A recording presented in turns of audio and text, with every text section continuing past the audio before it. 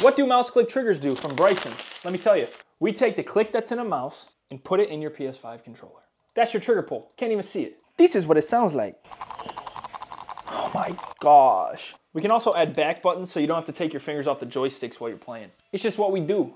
We're him, if you know what I'm saying. So Bryson, I hope that answers your question. Also, I don't recommend these for racing games because it will be a full trigger pull at all times. But if you're playing COD or like NBA sports games, they actually really do help. Bada bing, bada boom.